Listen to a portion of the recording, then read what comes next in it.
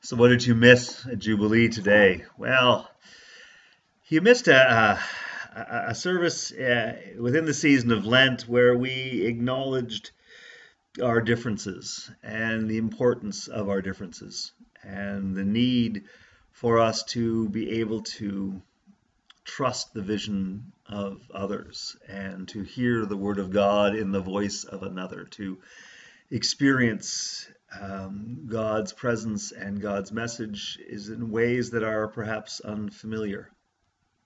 We acknowledge our struggle with that, um, and somehow we need to we get angry, we get frustrated, we bluster, we double down when we should just be quiet and open our eyes and open our hearts and trust. We heard Paul's word to the church in Corinth, a second Corinthians letter, in which he talks about being made new in Christ and how the past is let go and we are all new. And we acknowledge that that would be wonderful, that we would like that, and yet we find it hard to be new sometimes. And then today we heard the story of Balaam and the donkey. Balaam, who is called a wicked prophet, he hears the word of God, the God of Abraham, the God of Israel, and yet he is not of them. He is not in community. He hears that God, but he doesn't really belong. And he is not always on the side of Israel. He is called by tradition a wicked prophet. And we heard his story as he is called to Moab to help them fend off the Israelites as the Israelites find their place in the promised land. Um, and God sends an angel to stop him, an invisible angel, because Balaam cannot see, but his donkey does. And Balaam will lose his temper with the donkey 3 times, beat the donkey, and then in this wonderful moment we don't often share in church, the donkey talks.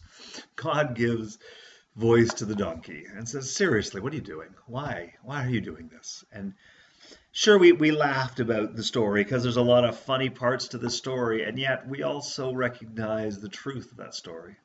How we would like to be like Paul, we would like to be new and let go of the past, but the truth is we live betwixt and between. We're much more like Balaam. We know we're of value. We hear the voice of God, and yet sometimes we don't actually feel like we belong. People around us, they question our motives. We can't always let go of the past because people won't let us, or we don't know how.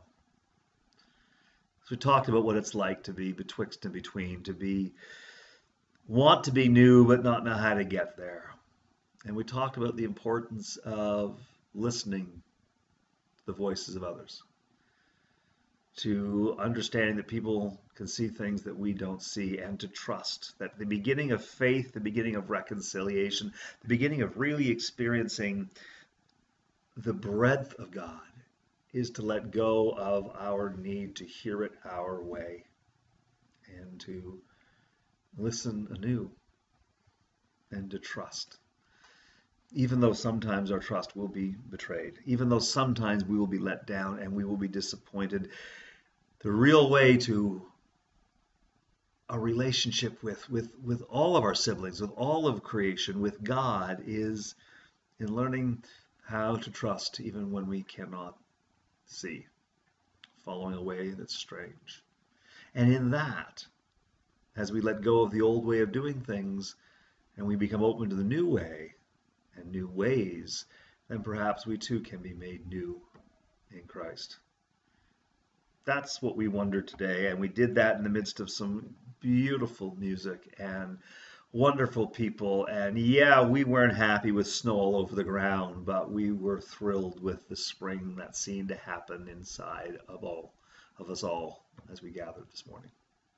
So we're sorry that we missed you, and we hope that you'll be with us soon. But until we see you, God bless.